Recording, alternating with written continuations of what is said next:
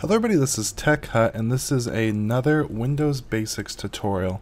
And in this one, what I'm going to be doing is showing you how to use and why you'd want to use zip files in Windows. We're going to go over how to create them, how to compress them, how to add files to them, and I'm going to shout out a tool that adds more functionality to this. So a zip file is essentially a way to compress your files down and make them easier to send. Now let's say I have here a group of files that I want to send together to somebody, or I want to upload them to the internet and make it easier to download. All I would need to do is select all of the items that I want to be compressed into the zip folder, right click on it, and then you're going to have the option to send it to a compressed zip folder. So if I just clicked on that, what would happen is it will begin the compressing process, and it will create a folder on or in the same directory that you had those files in. So here I can name this something like, I have a couple VLC and setup files, so I could say VLC-setup, and that would be a compressed zip file.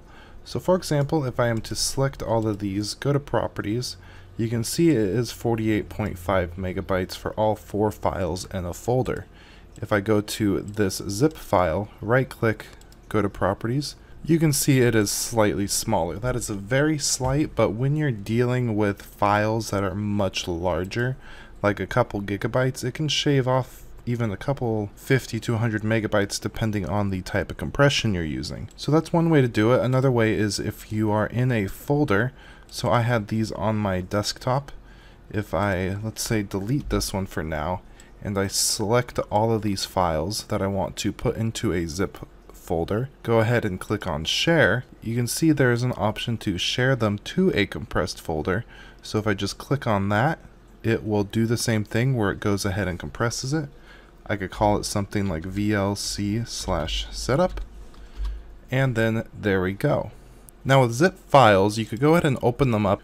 So in the zip folder, you can't really edit things directly. Everything in there is as they are. So if I open this text file here and added some text, it's not actually opening the text file from this directory. What it just did, it was such a small file you couldn't tell, but it moved it to a temporary directory on the computer out of the zip file. So for example, if I were to try to save this, it would make me save it into a different directory because I cannot directly save or edit items that are in zip folders.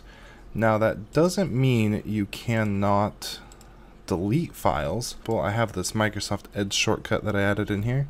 I could delete it out of there. Yes, and it will remove it from the zip drive. Now I could always open this text file, save it to a location on the computer, delete it out of the zip folder and add the new updated file. And that is one way to change things in zip folders. Now one thing I will mention, the Microsoft zip system is not all that great.